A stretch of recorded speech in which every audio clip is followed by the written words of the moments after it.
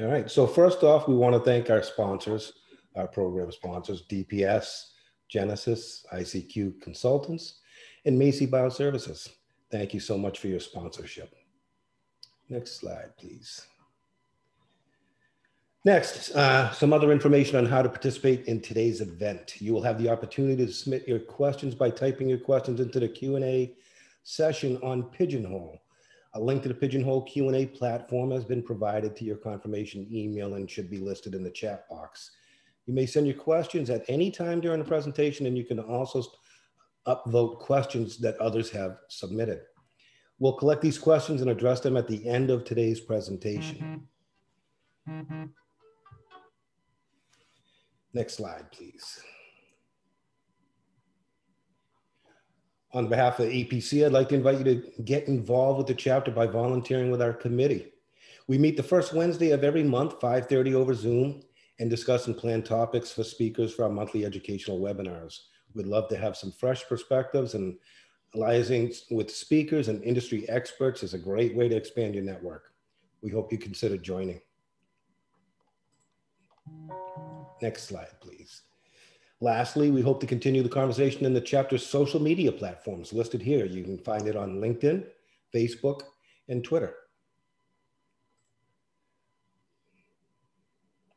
And we'll be introducing our speakers in just a few minutes, but first we wanted to thank them for joining us. Thank them for joining us today. Jared Marshall, Principal of Engineering at Rubius Therapeutics. Mike Polansky, the Director of Corporate Quality at AstraZeneca, and Deborah Wild, President of DW Biopharma. And with that, please join me in welcoming today's speakers. All right.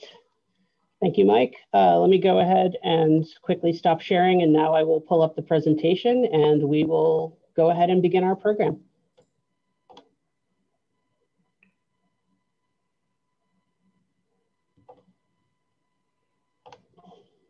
Okay. Okay, so that's like from that point, I guess we'll go ahead and start. If you want to go to the next slide. Oh, sorry. Let me get to slideshow mode. Sorry about that. It's okay. All right. Hold on one second. Technical difficulties on my end. Here. Let me try it now. Hey. Okay. There you go. All right. Everybody can see it? Yep. Okay, awesome. So first, I'd like to just kind of go through a little bit about the webinar structure, and then Chris will go through a little bit about ISPE and why it's so beneficial to become an ISPE member. So if you go to the next slide, please, Chris. So basically, we're going to go through the webinar structure, a little bit about ISPE, like I mentioned. We're going to go through an opening statement. I believe Chris is going to walk through that. We're going to provide some introductions to our moderators and facilitators, a little bit more of some background for everybody. We're going to introduce the speakers and the panel members and give some background information for them as well. From then, we'll transition into our topic discussions from each of the speakers. After each one of the topic discussions, we may call on some of the other speakers or panel members, quick 2-minute discussion if anyone has any additional information to provide or input on that specific topic. After that, we'll go through and we'll obtain or go through the questions from the audience. I believe Catherine will be going through that piece. So you can go ahead to the next slide, Chris. There you go. All right. So now I'm going to talk to you about a little bit about ISPE. So as you can see here, there are many different members of the organization that represent all of the facets of the industry. The one thing that I like to drive home about ISPE is just the collaboration and partnership that takes place where everybody comes together to pretty much make the industry successful. So pretty much there are many different hands that touch the industry. You have service providers, contractors, end users, engineering service companies, regulatory, contract manufacturing organizations, architecture and construction, supply chain, to name a few. And basically everybody comes together, collaborates, and ensure that the industry continues to provide safe and effective therapies and treatments for the world's population on a timely manner. All All right, and next we're going to get into the program. Just 1 second. So now we're going to go ahead and cut to the chase. Without further ado, we are pleased to present this program, ISPE Baseline Guide, Volume 5, Second Edition, Adopting the New Paradigm. Before we introduce the panelists, just want to talk about brief history of the Baseline Guide and the updates. So the first edition of the Baseline Guide for Commissioning and Qualification came out in 2001 as a need to align the industry and standardize it regarding commissioning and qualification expectations from a regulatory perspective. This allowed the industry to focus on product quality and risk, as well as provided new methodologies at the time, including the V model. In 2019, after many years have passed and new guidance updates have been released, from different industry organizations, which include ASTM, ICH, as well as the FDA, ISPE updated and released Baseline Guide as a second edition. Some of the reasons for the change include the following.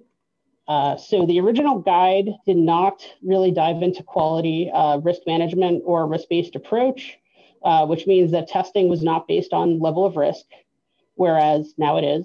It didn't incorporate product and process knowledge, which includes critical quality attributes and critical process parameters. The approach of the old guide was test everything. So CQV documentation would be hundreds of pages on many of your critical utilities and systems and facility. Now the testing is commensurate with risk, which cuts down on development work, execution, as well as review time. So when the guide was updated, the intent was to help drive some cost savings as well as efficiency gains and increase the speed to market on some new and novel therapies.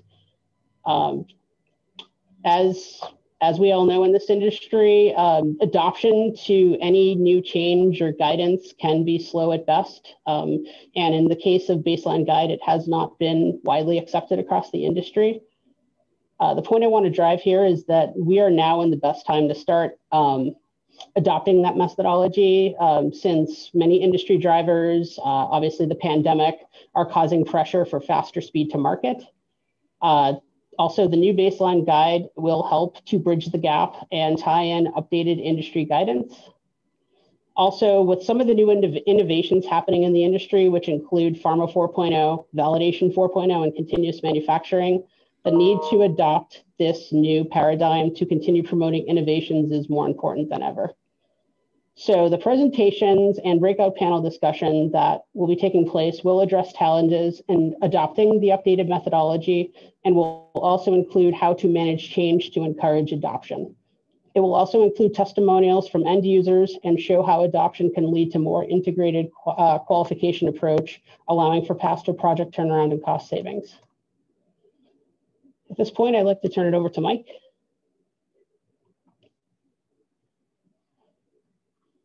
Oh, Mike, you're muted.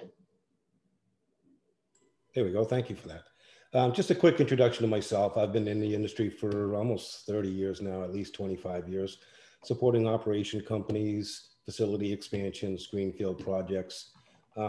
Been just through a whole host of departments, validation, manufacturing, process development. It's been great. And it's been great working with a lot of colleagues from around the different facilities that we've worked in, the folks that we meet on ISPE, a lot of the people in the network. And it's been a very rewarding career so far. So go ahead, Chris.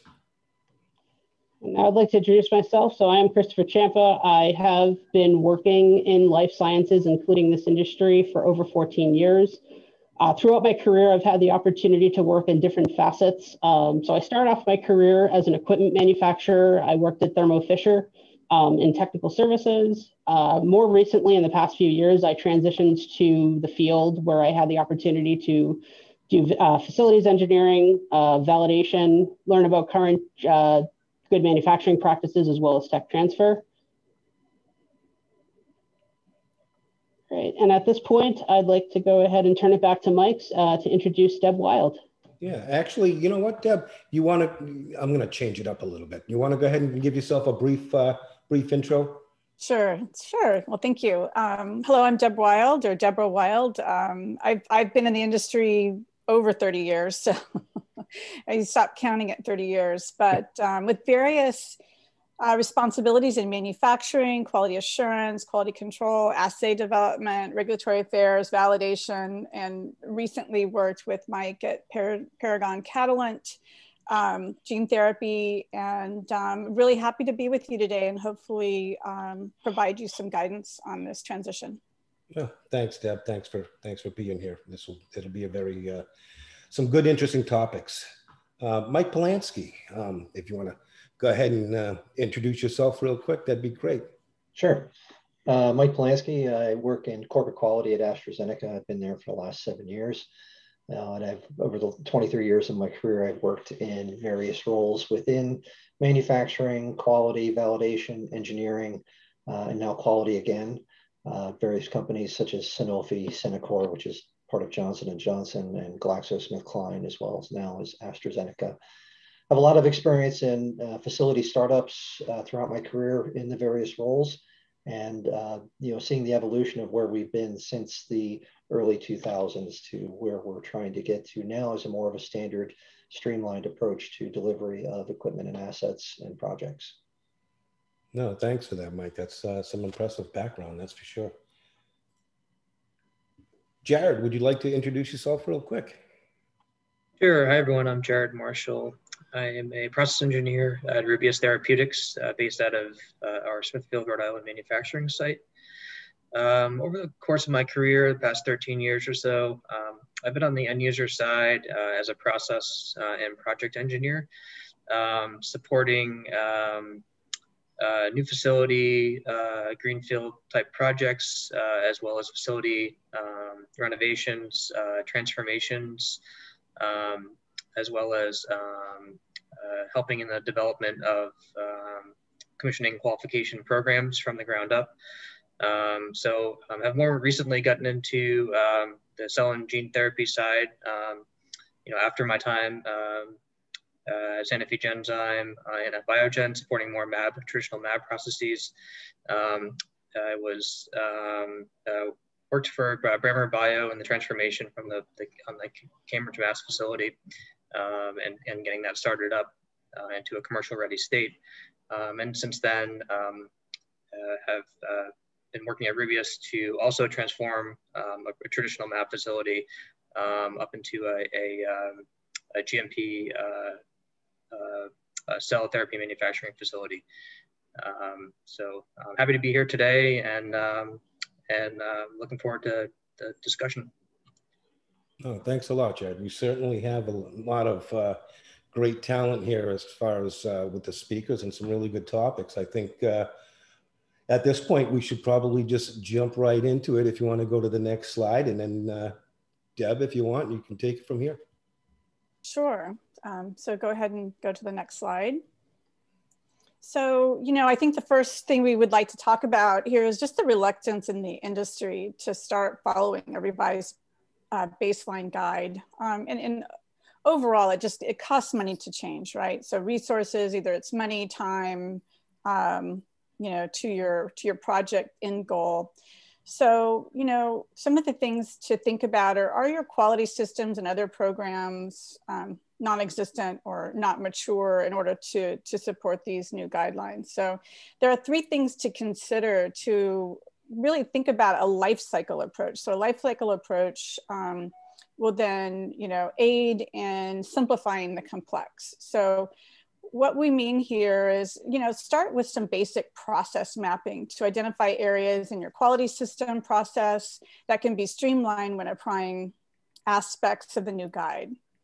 For example, some firms are applying the system in component level assessments in a vast degree of complexity, rather than maybe thinking about the best approach in a unit class strategy and an overall life cycle approach.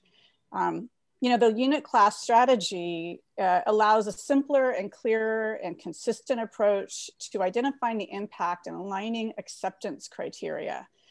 Although this revised guide provides defined qualification scope, the commissioning scope is really not well defined in this new guideline. So that is potentially causing some concerns. The next item is develop. Oh, sorry. No, I'm just on the first one. Sorry, I'm trying to go fast. No, that's okay. My apologies. My screen, I thought, was having an issue. Sorry about that. No worries.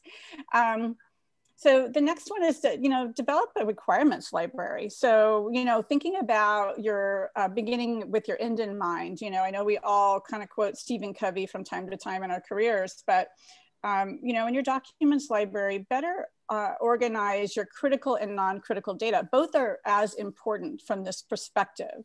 So if you organize your critical and non-critical data in a library, that the mechanical and automation critical attributes are clearly defined.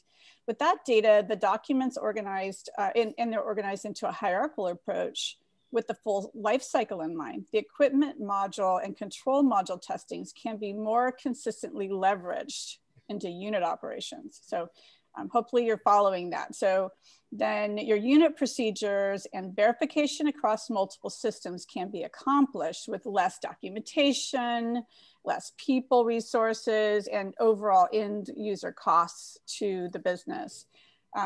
This also aids in the engineering change management system at the end of the day, because these critical plans help lay the foundation for management of the system throughout the life cycle of the system. And then the third thing to think about, it is critical to have your critical testing, define your methods or procedures for verifying critical and non-critical aspects of installation and operation of the mechanical systems and automated systems. Once defined, protocols will only need to have the actual data reviewed and verified, rather than waste time on editing sections of the protocols over and over again that outlines the test objective, procedures, the general acceptance criteria guidelines, things that you see in every protocol. You don't have to keep repeating that over and over again ad infinite item number of protocols. And since you simply need to identify predefined criteria meets actual criteria verified in the field, or is leveraged from something like a CalCert or something like that. It's again important to note how important a mature change management process supports this approach. So again, if you have a life cycle approach, it aids your change management, but you need to have a mature change management approach to your quality systems, your engineering change management. No, thank you for that, Deb. Mm-hmm. I was just going to ask real quick, Jared, as you, as a panel member, did you have anything that you might want to add to that, or? Yeah, I think, I mean, Deb covered it. I do think, I mean, the most critical step really are the first steps really in identifying and putting some time and effort into your system impact document. So sometimes called an SIA, system impact assessment, system impact critical aspect assessment. Identifying your critical aspects in that document. And then that really drives what the criticality of that particular piece of equipment or system, whether it is a direct impact system, indirect impact system, or no impact system. And from there, that really determines, that's really the kind of the roots of what determines the level of testing that you're going to require moving forward. So after you have that SIA developed with quality buy-in, you can then prepare your user requirements, and inherently, if you had a SIA that said you had a direct impact system, you'd have some user requirements that are then classified as like a product or process impact. So just highlighting the importance of identifying the criticality of the system up front, as well as then going into your user requirements and picking from a library, like Deb said, because you don't want every document to have its own little flavor, because from a review standpoint, that just adds complexity. So having that library of not only critical aspects, but library of user requirements and user requirement sources, whether it's on the standards or local regulations or even internal documents. No, that's a good point. Thank you so much for that. Another good point that I wanted to just kind of circle back and mention is the process map. I think that's key too. It's almost like a little work breakdown infrastructure, for the interdependencies is good to have. Now let's, if we can, Chris, we'll flip to the next slide and we'll let Mike Polansky go through his. Hi, everybody. What I'm going to go through is a little bit more about the overall program, implementation of a program change, and is the ability to manage change from a program perspective one of the barriers or challenges to ICQ integration and success. So if you want to click to the next slide. So there are very real perceived barriers, very real and perceived barriers to every change opportunity. We call them stop barriers, and they're voiced or internalized before we even start. These challenges are motivation and our ability to initiate this change. And although we are normalized to this, you kind of have to start with a simple question. Are you happy? If the answer is yes, keep doing what you're doing. If the answer is no, you ask, do you want to be happy? If the answer is no, then keep doing what you're doing. But if the answer is yes, then we need to change something. When something needs to change, and there really never seems to be a good time, that means that any time, and right now, is the time to start. And that's some of the barriers that I know that in my past, that there never seemed to be a good time. We always get those, we don't have the bandwidth, we don't have the ability to demonstrate success on this because our portfolio doesn't demonstrate it. But if the program itself needs adjustment, it needs change, we need to ask and challenge ourselves and how motivated we are to actually kick it off. So if you want to click to the next slide. So this is a change framework that's adopted from John Cotter. He's the author and professor emeritus at Harvard Business School. Many of you may be familiar with it. I know here at AstraZeneca, they've actually incorporated it into an overall program. So you start with creating a sense of urgency. Going back to that, how motivated are we? We need to create a sense of urgency for our change. It's a little early, but okay. Oh, sorry. We need to build a guiding coalition and form a strategic vision, share the vision, enable action, generate those short-term wins to maintain momentum, and then sustain that acceleration to the point where we actually institute the change. So going through the first four elements, I think, are the core elements. It's where most change opportunities kind of break down. Take an initial look at those stop barriers. That sense of urgency needs to boldly and clearly answer those whys of the importance of the change. And the guiding coalition that you're building, it needs to have three main things. It needs to have people with the skill required to organize, build, and drive the change, the availability to dedicate necessary time to the effort, and the passion in getting it done. So based on our past and present experiences, we need to look at and set that strategic vision, which sets the vector to the future, right? Incorporating both the benefits that we want and acknowledged risks in meeting those conditions. I call them conditions of satisfaction of the key stakeholders of the process. So then we broadly share that vision, and in sharing that vision, we build the momentum of commitment to making the change and build a volunteer army of supporters and contributors to success. So next slide. So in the past, in setting our strategic vision, in our past, we had completely segregated testing ownership, which led to high redundancy, rework, cost, and lack of schedule control. I mean, we've all experienced this. I'm sure it was normalized for most of us. And all this effort did not do anything to improve our ability to achieve quality as an end result. So in our present, we've identified some opportunities to leverage testing and results, and we have some more front-end loaded presence of quality, process SME, but the testing efforts are still rather distinct and separate, and moderate improvements to cost, schedule, control, and quality have been achieved. But we have to look and ask ourselves, have we really achieved some conditions of satisfaction? So if you give me a bump there, Chris. This is based on some real life projects that I've experienced and led. You know, I have a non-leverage project, and you can see the amount of labor effort associated with the critical system. So that's a per hours per critical system, and then a leverage project in comparison. And you can see there's some benefit to some reduction in labor hours. So that's kind of like the illustration of cost. And then the illustration of quality and right first time effort is how much rework with regards to deviation did we have? And you can see there is a significant reduction there, but the question is, are we satisfied? Next slide, please. So in the future state vision, the commissioning and qualification are fully integrated as a single effort as outlined in Baseline Guide Volume 5. And starting with the end in mind, as Deb said, you know, quality behavior as an expectation is pushed to the front of the project. QA and SME involvement, including the owners of the process, are also front-end loaded. Process definition becomes a precursor to design, with CQA and CPP defined and assessed for risk at design and verified throughout the process. And robust testing is aligned to meet the expectations of the ultimate customer of the process, the patient. So what matters most to the patient? It's a very Six Sigma lean methodology and mentality. So robust ICQ planning addresses the interdependencies and the risks to right first time testing and delivery. And what it looks like, if you give me a bump there.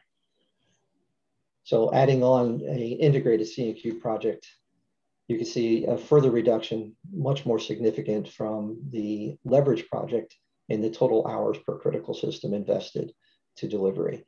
And then more significant to that for me was quality right first time demonstration by looking at the significant reduction capability and deviations per protocol. So these are real numbers. These are real numbers from 3 different projects that were run at the same site between the years of 2006 and delivery in 2011. So over a decade ago. And the capability to do that is based on a lot of the findings that are in Baseline Guide 5. Okay, next slide. So in trying to really demonstrate how we can be successful, you know, we're changing, but how closely do we align with that vector that we established in our strategic vision? So measures should align directly to the conditions of the satisfaction of our key stakeholders. We have quality measures where we focused, as I demonstrated, on a system by system deviation rate. Right? You can look at qualification protocol reduction, validation deviation target reduction. Then there's cost measures. There's many cost measures. % reduction in labor hours per system is probably one of the easiest ones to capture. You can demonstrate a % reduction in total installed cost. And that's a really big thing when we're talking about that there's a reduction in overall capital investment at a lot of companies right now. And the speed to market is even more important.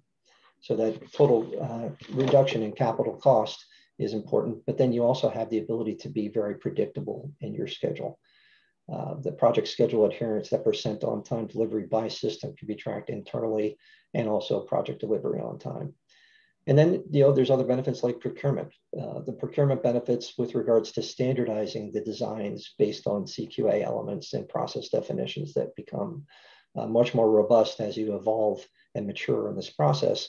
Your vendor selections become much more honed in and narrowed, and it gives your procurement department a much better purchasing power.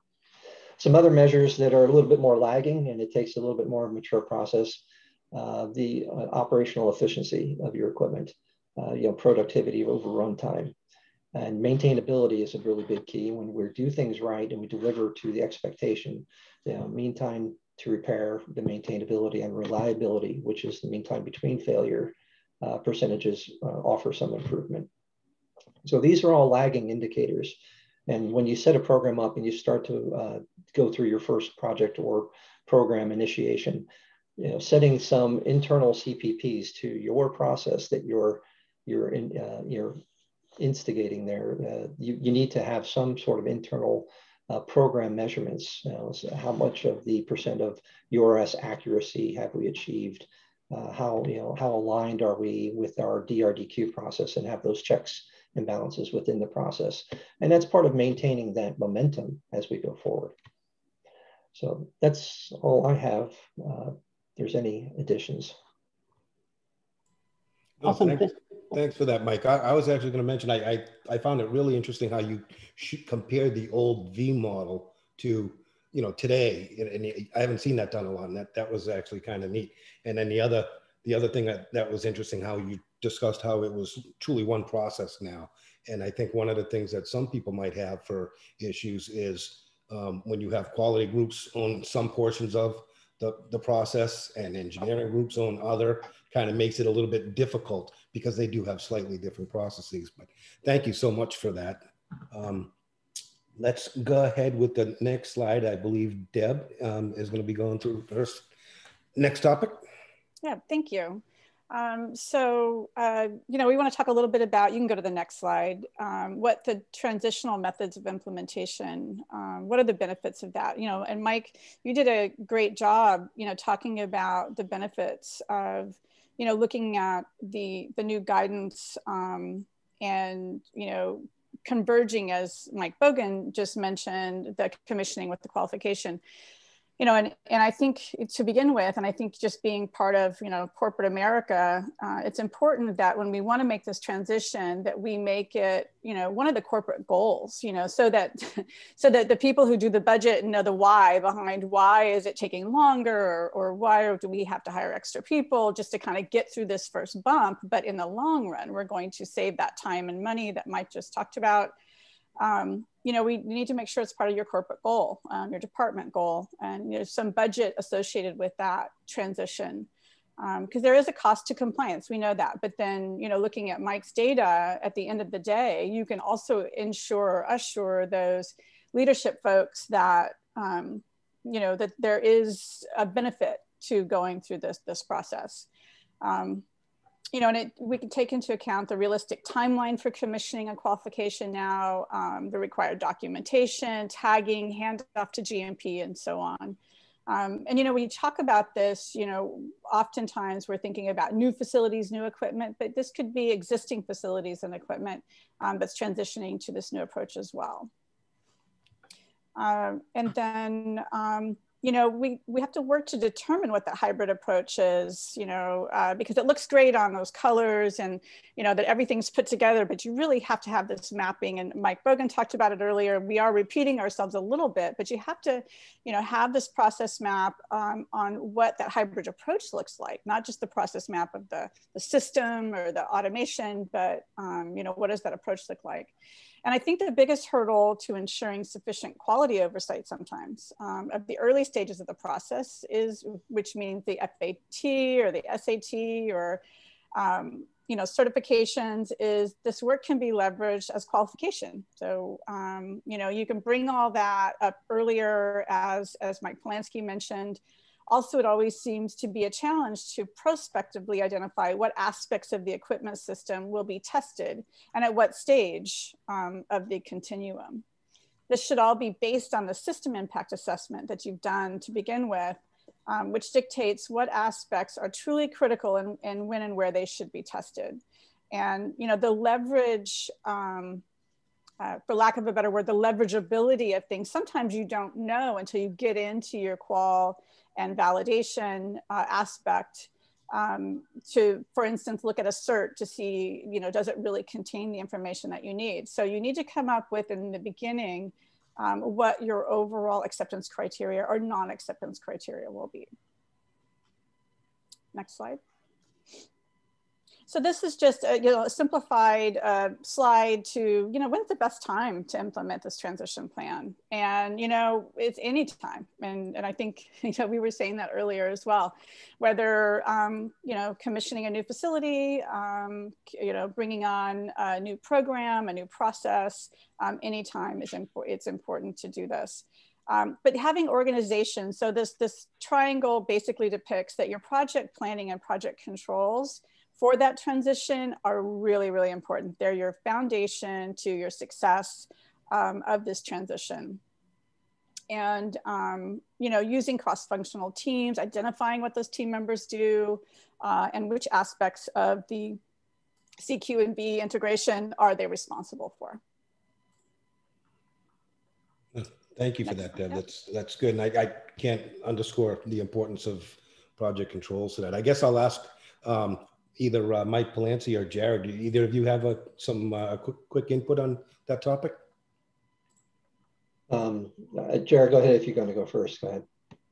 I was just going to mention something about the leveraging of FAT and SAT testing. So my experience has been that you'll get a different level of documentation or in-depth level, depending on the supplier or vendor you're working with. So just going into that and understanding that you will see different levels depending on who you're working with, and set up your system with the ability to address those gaps in those documents in a supplemental wrapper protocol. So don't try to get all the suppliers to change all of their protocols to meet all of your QA needs.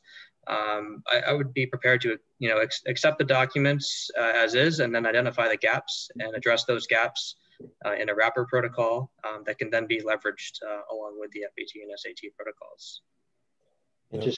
Just to add on to that, my experience was the goal was to test everything as early as possible, and we looked at SAT and FAT as opportunities to accomplish that. So our planning was, we knew we had to accomplish these things based on risk. Where we needed to do that was based on what was the earliest opportunity we could achieve that without fear of repeating it, right? If we did it too early and there was going to be the risk of modifications, then we would have to retest.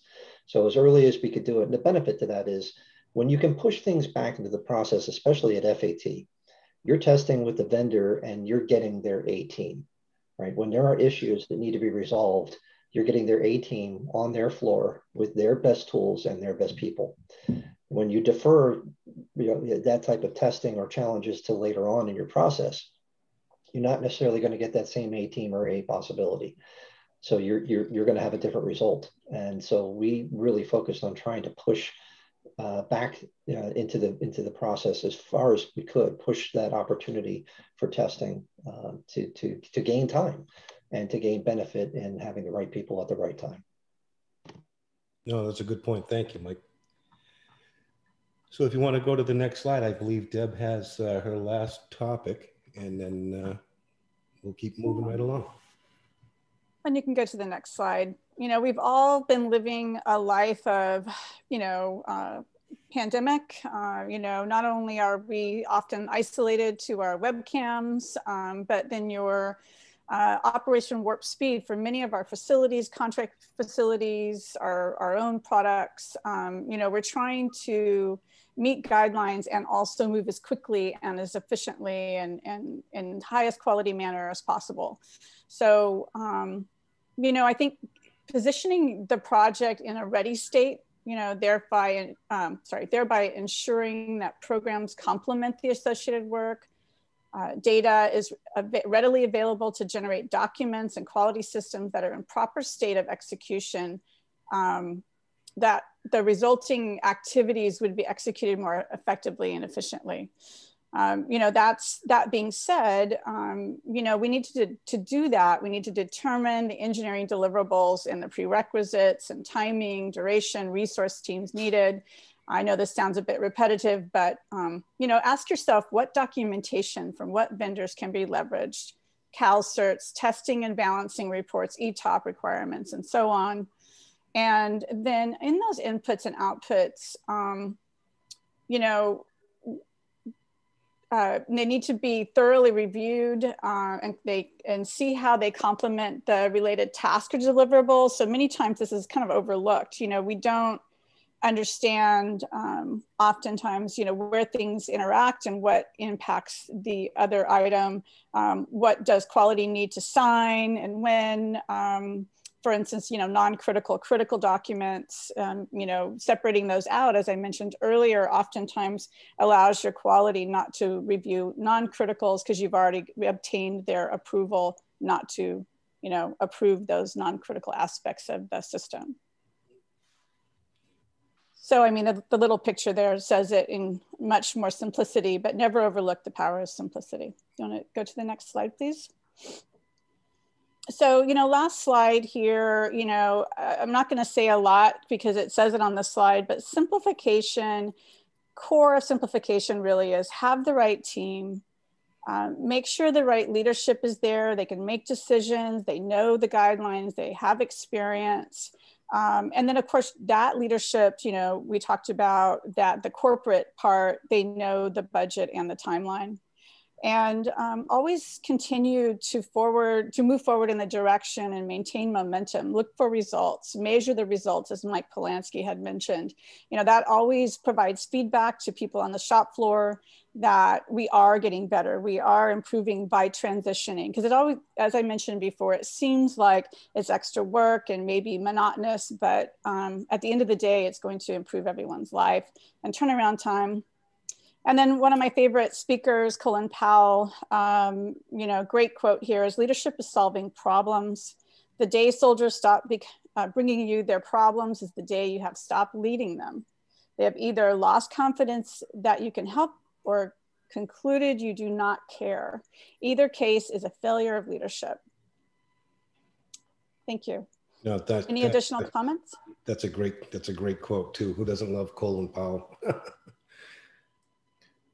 Mike and Jared, did you guys anyone else have any input on that topic?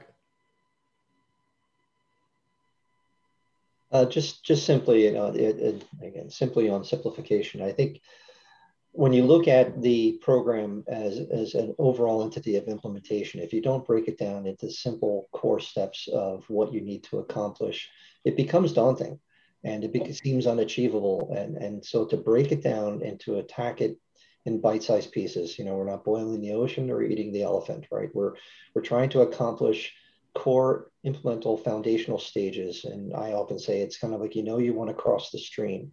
And to do that, you need to place foundational stones in a firm setting and to put your weight on them and move forward. You know, ultimately, you may have to move sideways or depending on the way the current changes, but the overall goal is to still forge across the stream. And it may be focusing on those individual placement of stones and having the plan on how you're going to lay them out is more important than focusing on the end result and how successful you plan to be in 2-3 years of execution in this. It's how successful are we in each individual stage as we move forward. No, thank you for that. Thanks. I believe that pretty much is the slide deck. I think at this time we can go with questions from the audience. So there we go. Catherine, thank you.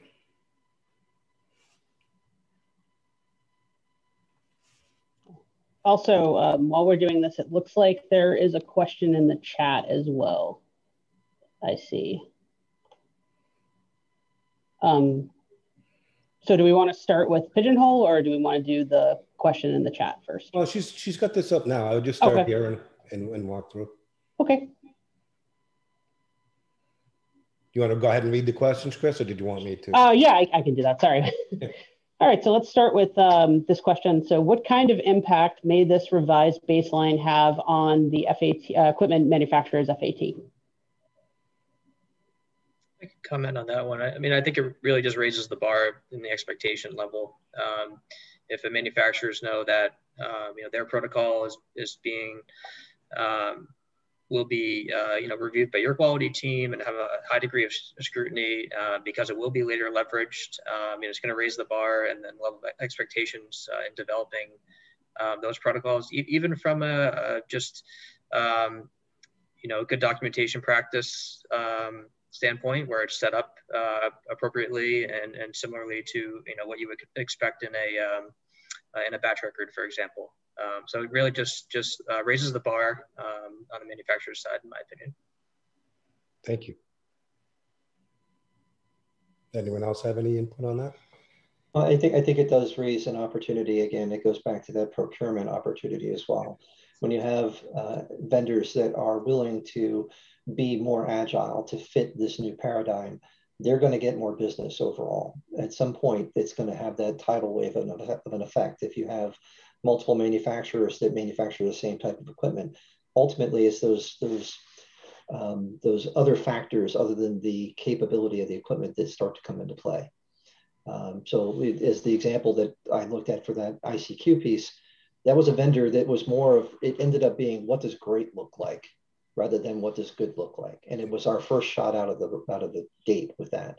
And we ended up accomplishing more than 90% of our overall testing at FAT. And the reason why we did that is they said, here's what our standard package looks like. And we said, we'll take that standard package and we would like to do this as well.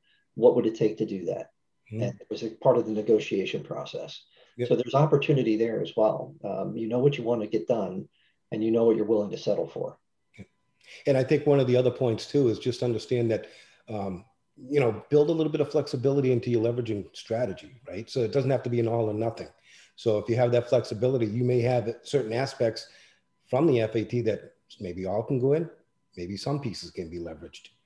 So, you know, you want to build that flexibility into that. Yeah. Go ahead to the next question there.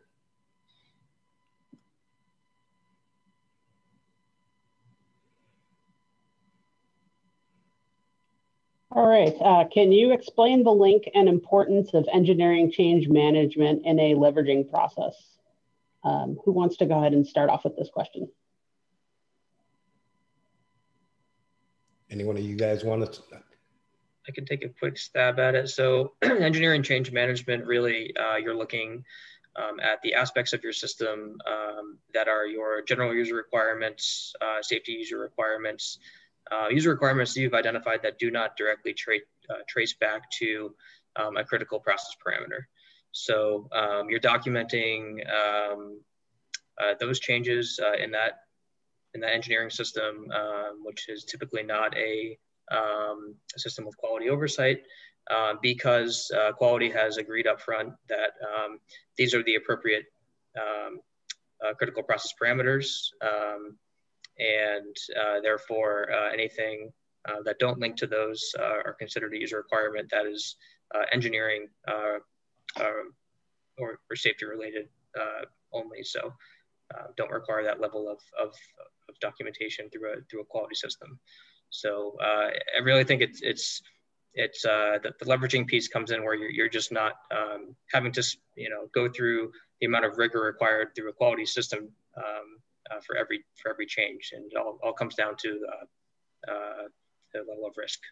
Yeah, no, thank you for that. I agree. I think the change management process is the key, and there's no reason to get bogged down in all of your quality change control for your non-critical. It's a huge aspect of it.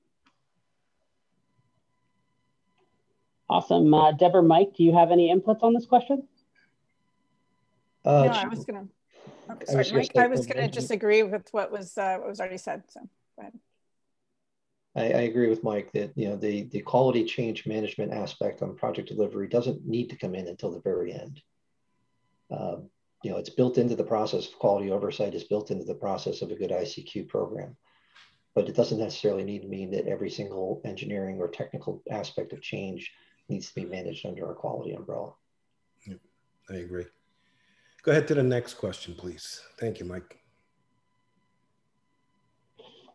What or who is the source of a typical library of standard test elements? SMEs, quality assurance, equipment manufacturer. Will the library be used for quality critical attributes or also for non-critical processes? It's a great question. Yeah. Who wants to start? I'll start and just say yes.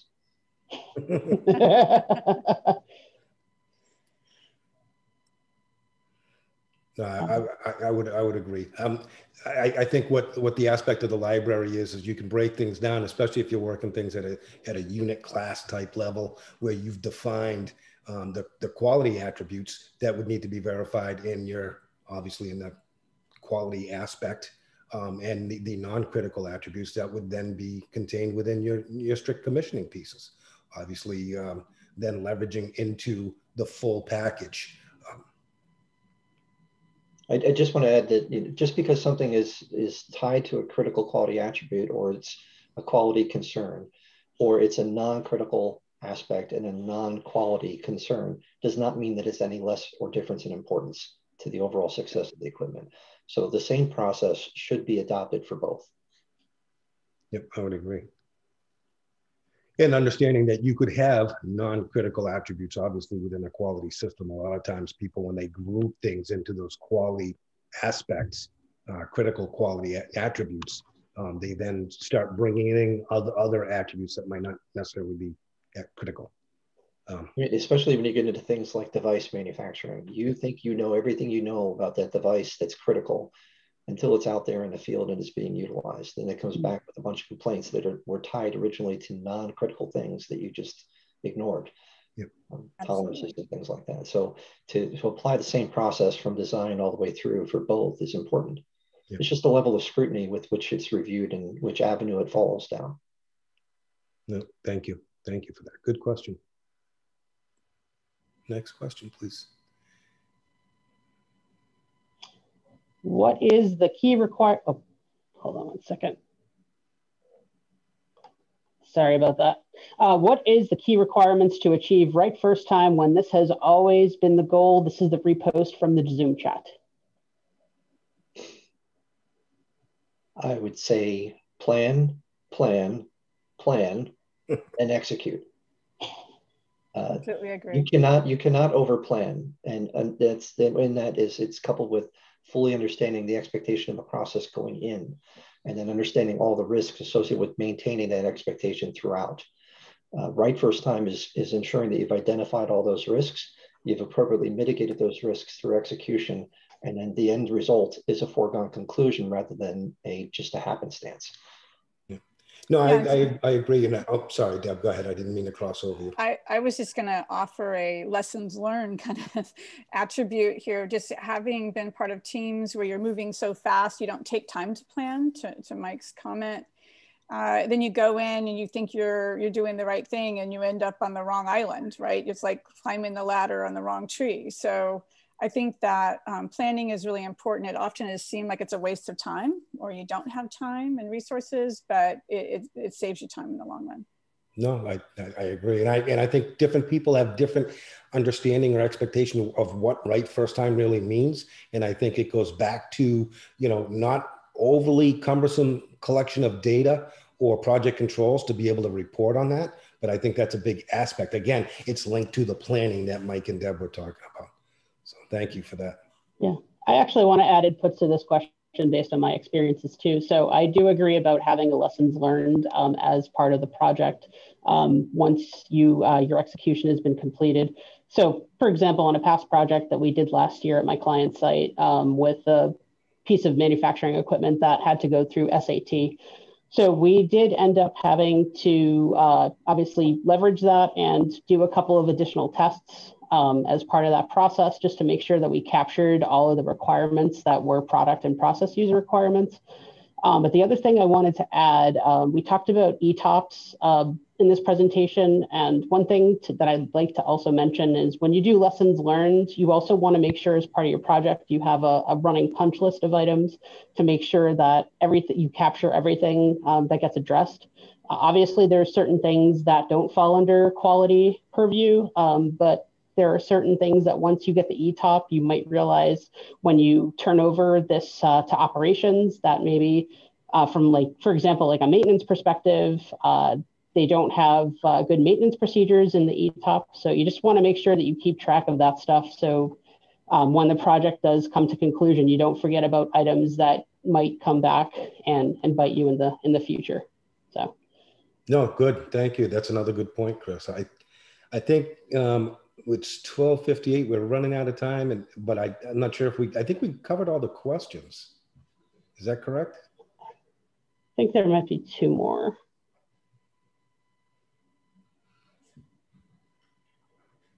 Yeah, let's try taking a stab at this one. Have you thought of or seen a hybrid approach, since the guide is not completely binding and some organizations may not see other ways to get to the same goal? In the interest of time, Jared, do you want to take a stab at this one? Yeah, I would just say in all of my experience, I've seen hybrid approaches. There's no one size fits all. It depends on a lot of different factors within your company and the maturity level of the different groups in the company. So yes, I mean, in every case that I've been involved with developing a C&Q program, it's always a hybrid approach. Some of it has more or less, traditional aspects to it, as opposed to the more newest or leveraged approach. For example, the degree of leveraging FAT or SAT testing, that can vary. All right, thank you, Jared. Thank you. I think that pretty much wraps it up. It's 1 o'clock. We can go over if we have, no, I guess that's it. I want to thank all the, all the people that took time of the day today to sit with us through this. I want to thank all the speakers, Jared as a panel, Mike and Deb, and obviously Chris for your help as well. Thank you, everybody.